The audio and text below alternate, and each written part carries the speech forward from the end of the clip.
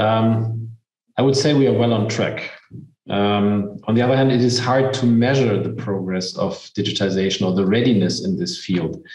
Basically, you are never really done. As well as classical automation, I think digitization will probably be a process which will go on for years, if not even for decades. But comparing to other factories where we are allowed to directly compare each other with, specifically in brand Volkswagen or group Volkswagen, I would say we are well on track. Well, I can tell you that we are connected and that we are constantly looking for business cases to roll out. Currently, it is quite difficult in a best cost country like Slovakia to find business cases with a payback that have a reasonable time span. And the production infrastructure, I have to admit, within VW Group is not very standardized.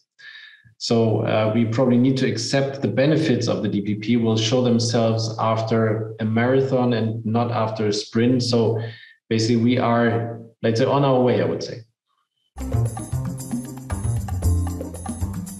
Basically, even an electrified car is still a car with four wheels, right? So there are hundreds of processes which are, let's say, taken over and which are just run forward, whether the car is electrified or not. We are producing electrified cars in Bratislava since 2012. Neither fully electrified cars nor plug-in hybrids are a challenge we would be afraid of. We are even building them on one line. What we really need to prepare ourselves for day by day and with higher and higher competence is car electronics, meaning digitization of the car itself. Yeah, well, so far I don't see that.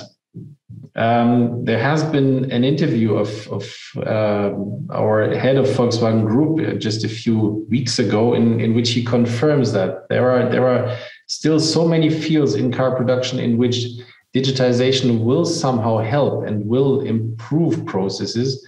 But in many cases, it's hardly imaginable that it will substitute employees, especially on the shop floor.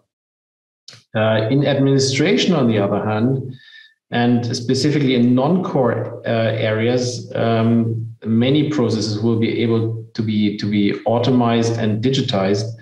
And there I would expect and even hope for a certain reduction of personnel because it is not even core knowledge.